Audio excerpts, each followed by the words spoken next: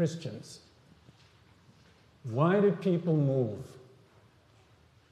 If I gave each a piece of paper and a pen, I'll bet you how many different reasons could we get? You know, would there be a half a dozen easy without repeats? Why do people move? I have a class right now with a couple and their son who are here from India on a one-year visa. It's a work visa. And the wife's job skills are so desirable that a company here in Omaha brought the family on this 24-hour airplane flight to Omaha. And their son is bilingual. He's 9 years old. What a gift and what a future for him. Why do people move? War?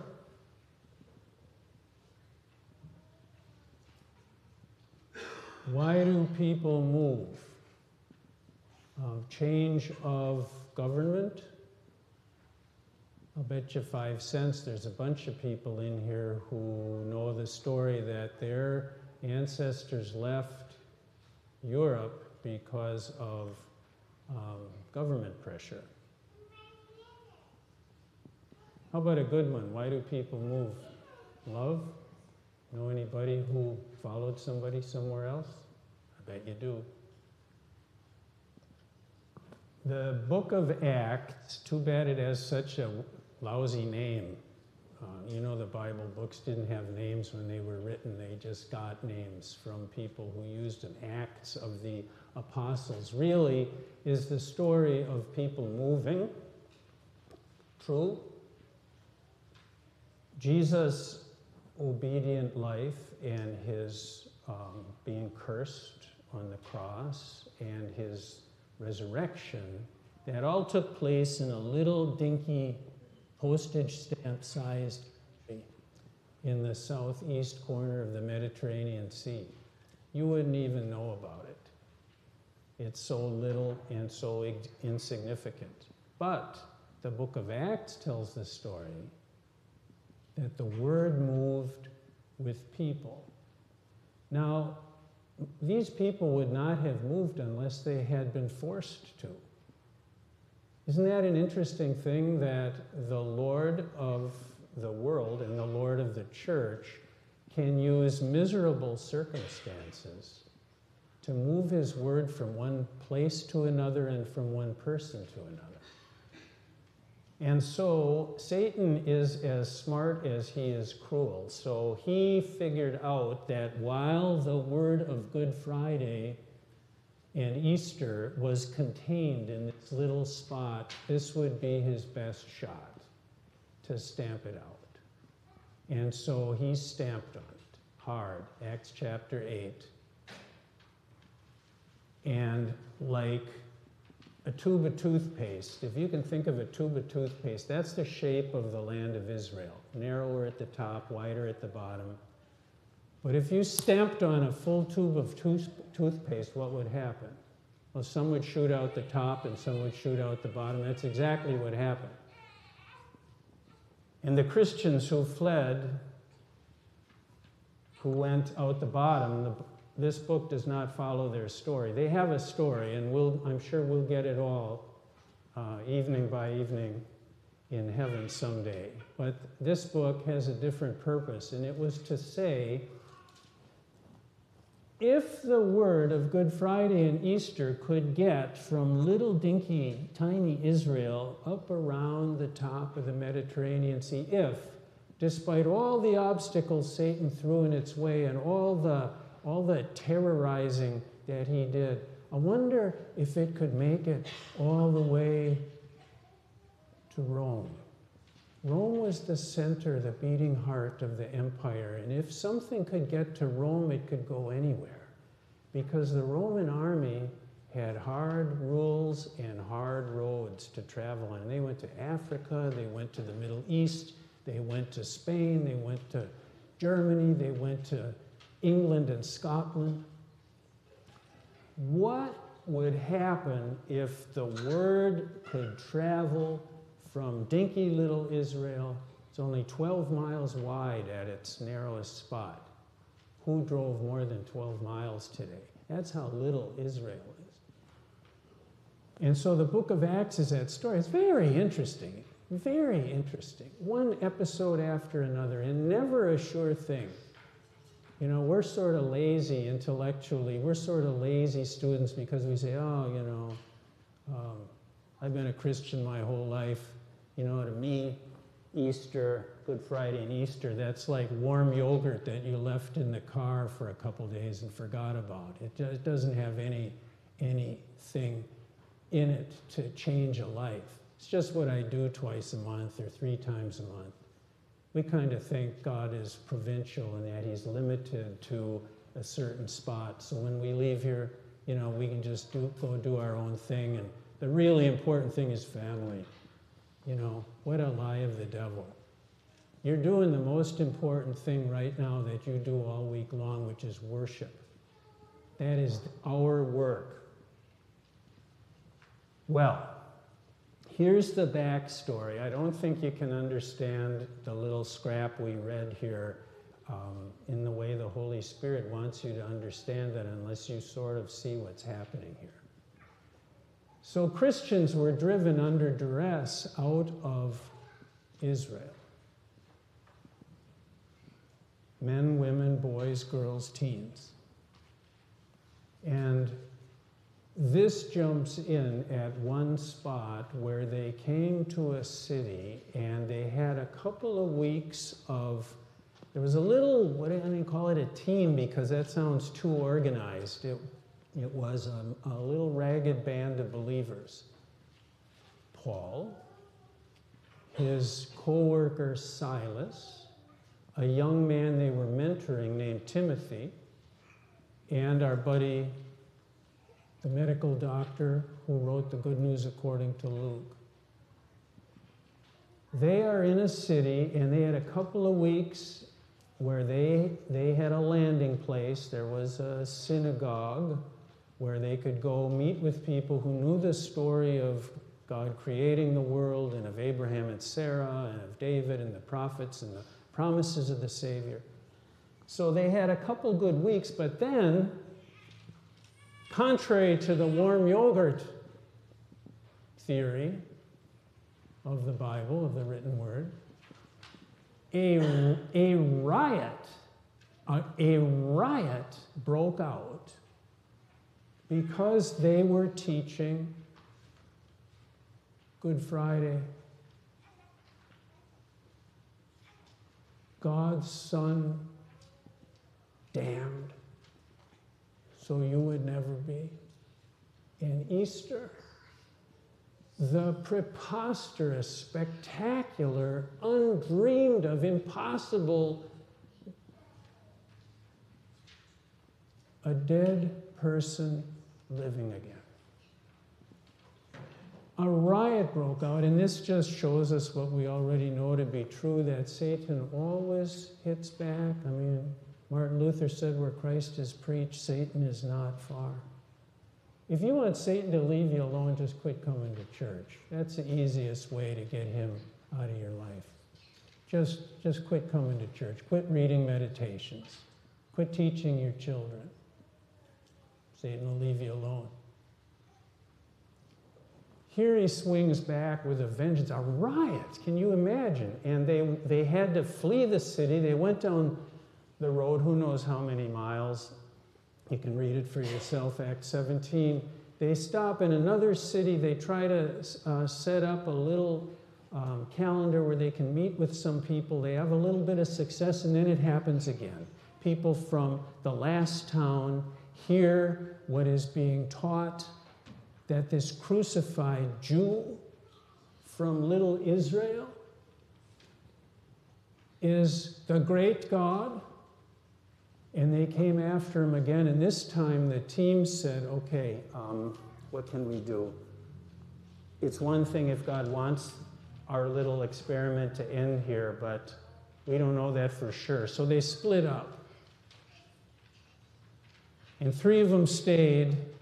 Maybe if there was going to be legal action or police action, they stayed to take it. But some of the members of the congregation took Paul by night to the coast, and they booked him passage on a ship that sailed south down the coast so that he would be lost in the sea of citizens of Athens. Oh man, Athens, 1 million people at this time. That was a big, big city. Athens was a place as well as a mindset. The Athenians were very brilliant people. They were an empire, so they knew how to fight. They were really good at fighting. They would roll over another country and build their empire.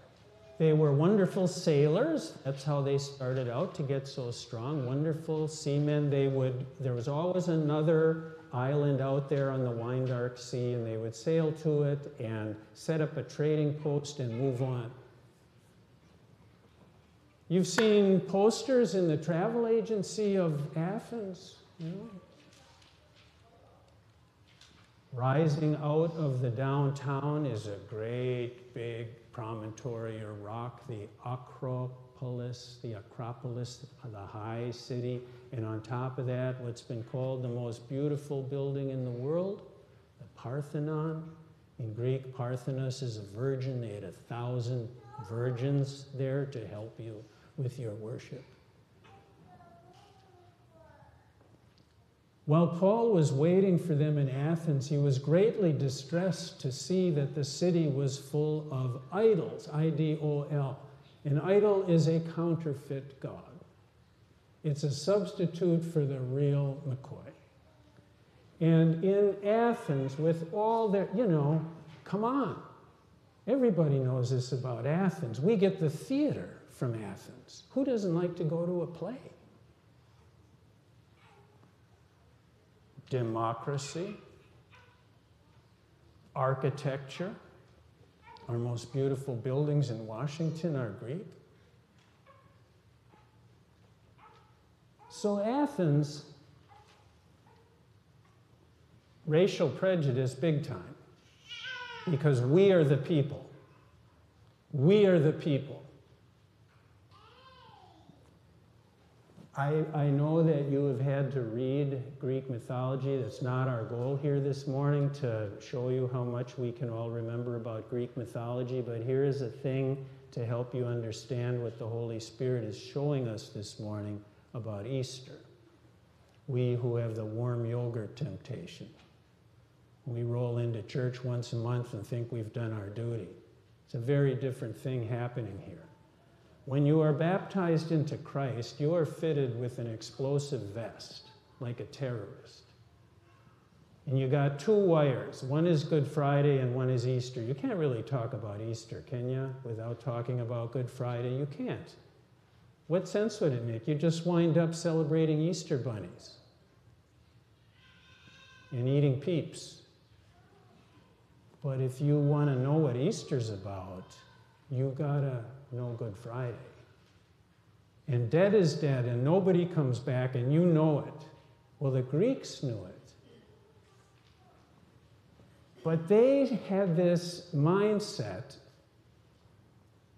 and all the fabulous plays, they love talking about life and death and what comes after.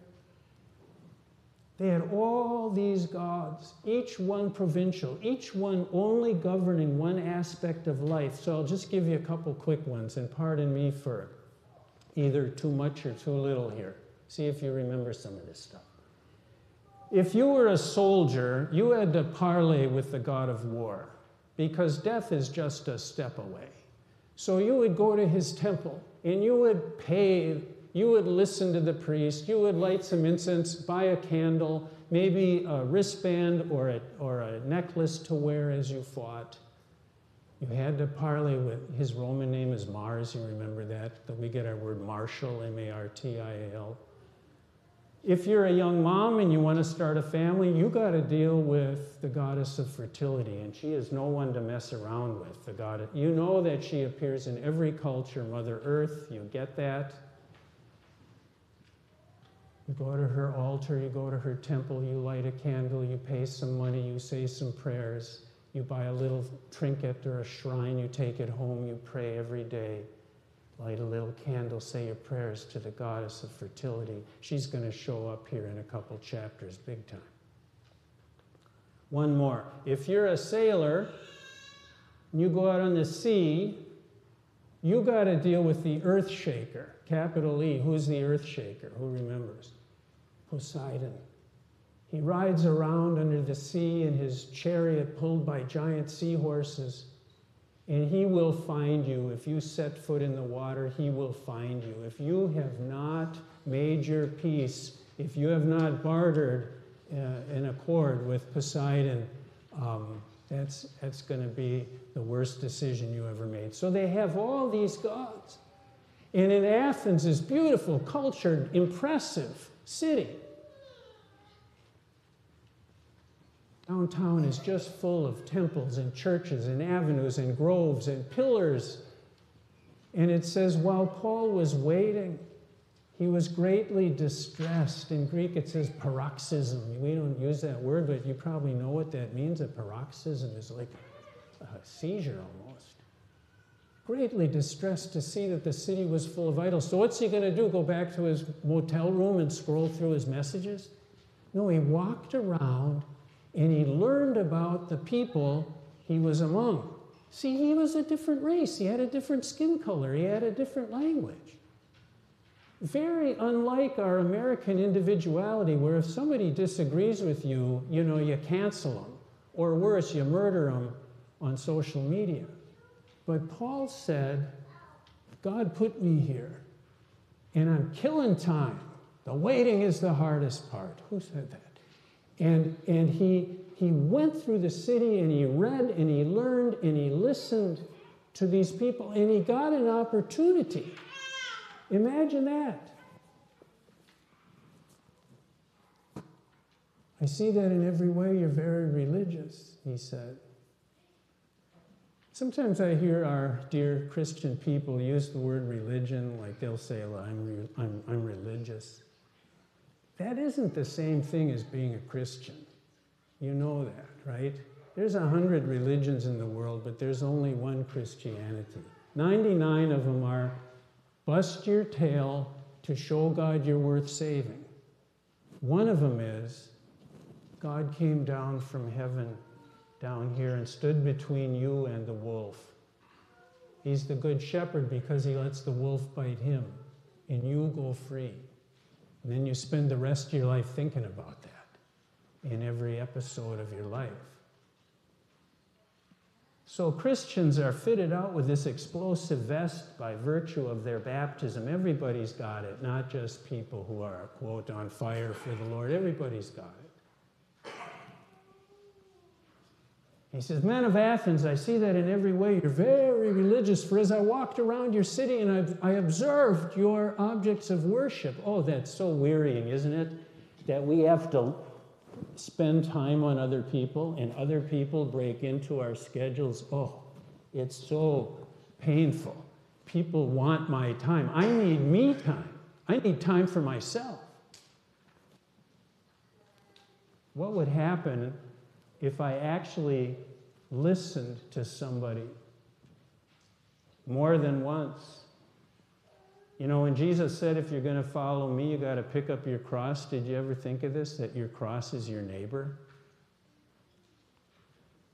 A lot of people say, it's me and God, I got my own thing going, I'm spiritual, it's me and God. You know what? That's an ancient heresy. That's called mysticism. It's weird.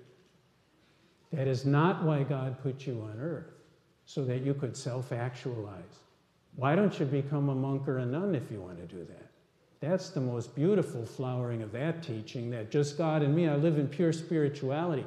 God plunked you down among people on purpose. You're here for somebody else's sake. Did you ever think of that? And they're here because of you. As I walked around and observed your objects of worship, I even found an altar with this inscription, to an unknown God. In Greek, it's two words. One is agnostic.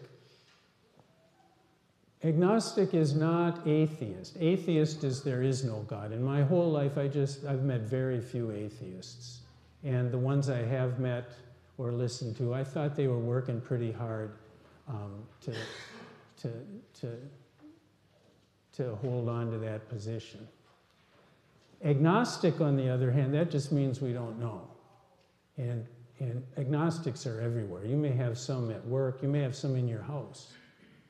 It's being a skeptic, and we think that's noble. To the unknown God. If Paul hadn't been paying attention, if he hadn't walked around, if he hadn't listened to learn a little bit about these people he was living among, he'd never have seen that. To an unknown God. What were they scared of? A little bit of the fear of God there. What if we missed, with all our gods and all our temples, all our pillars, all our altars, all our chapels, all our groves dedicated to this goddess or that? What if we missed one? What if there's some provincial god who is going to mess with the Athenian polis? P-O-L-I-S is what they call themselves. Paul says, what you worship as something unknown, I'm going to proclaim to you. Do you see what's going on here? God shipped his child to a land without Easter. Some of you remember maybe reading this fairy tale, The Lion, the Witch, and the Wardrobe. Did you read that when you were a teenager, where it's always winter and never Christmas? Because a witch cast a spell over the land. It's always winter and never Christmas. That's not this. These guys lived in the land without Easter. The Greek people believed that we live in something called the house of death. Just think of the biggest resort you've ever seen or been to, and everybody's in there. And you're born in the house of death, you grow in the house of death, you learn in the house of death, you acquire property in the house of death, you fall in love in the house of death, and then you die in the house of death. You don't get out. Now, that's the Athenian mind. And their gods were lustful like human beings. They were vengeful like human beings. This is your world. Agnosto theo. To the unknown God. And Paul says, well, you listen. The God who made the world and everything in it is the Lord of heaven and earth.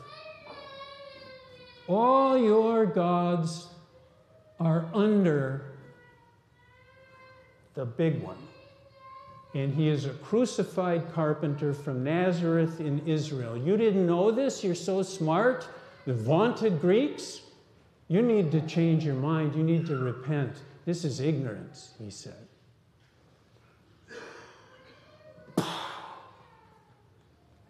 They said, you're bringing some strange ideas to our ears. Everybody who visits Gethsemane should say the same thing.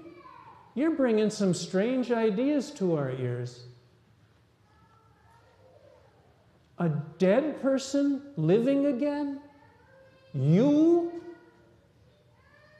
That after you die, Jesus says, if I live, you also will live?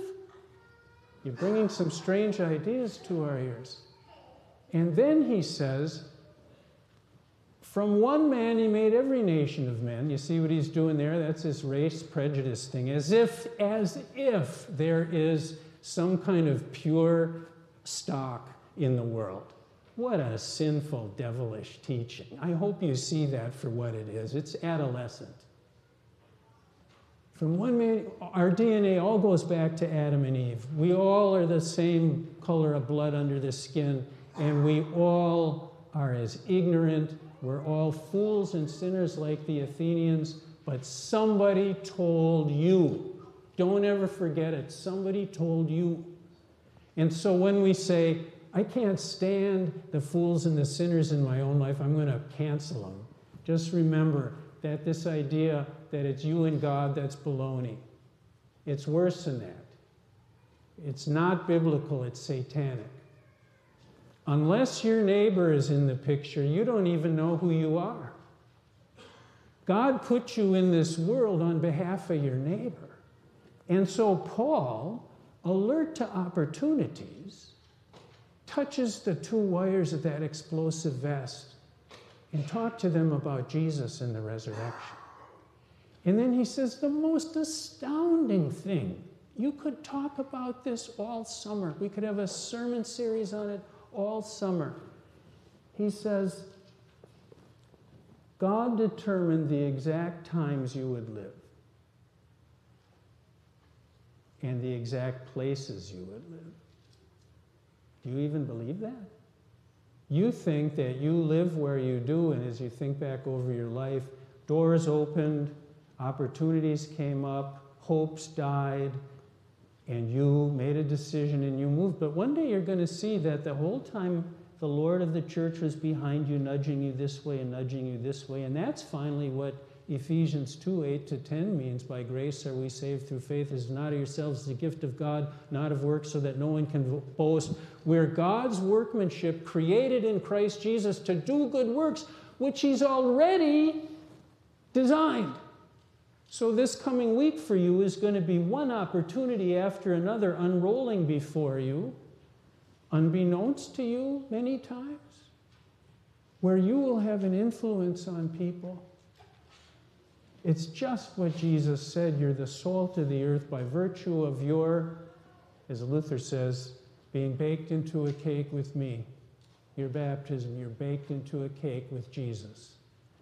By virtue of your contact with me, I have made you salty, and I shake you out among people. And this is not really about you, if you understand what the scripture is saying. It's not really about you, it's about your neighbor. So here's Paul. God shipped his child to a land without Easter. Very religious, empty of Jesus. And then Paul watched for an opportunity. Would it come? He listened, he walked, he read, he learned. Dare we say he understood who he was? And then when the opportunity came, kaboom.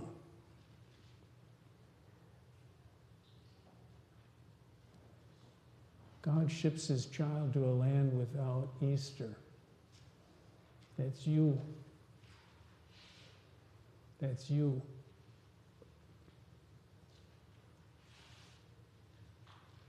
Isn't it dignifying? It's not all about me. Jesus didn't say, you might be salt one day if you get your act together. He said, you are salt because you have been baptized into my name. And every person you interact with is affected as salt on a chicken breast, or salt on an icy sidewalk, or salt on the fender of my car.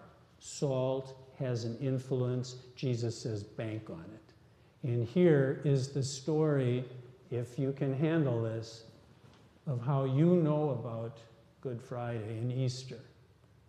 Because the word moved with people under pressure, and it did move despite many heartaches, heartbreaks, fearful episodes. It did make it to Rome, and it did make it to Nebraska, and somebody told you.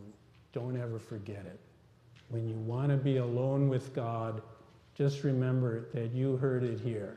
That's sick. Your neighbor is in the picture. God doesn't need anything from you. If you want to read this for yourself when you get home, did you hear Paul say it? God doesn't need anything from you. Nothing. What are you going to give him? Martin Luther said, should I give God a bale of hay so he can sit down? What do you have that God wants? But your neighbor needs everything from you. So if we want to worship God or serve God, we don't say, oh, I live in this pure spirituality. I have this thing going with God. God goes, absolutely not. I plunk you down among people. Your neighbor needs everything from you. Christians, God ships his child to a land without Easter. Very religious, but no Jesus. But this one shows us, watch, listen, learn, observe. And when you get your shot, The wage of sin is death, but the gift of God is eternal life in Christ Jesus. Kaboom. Amen.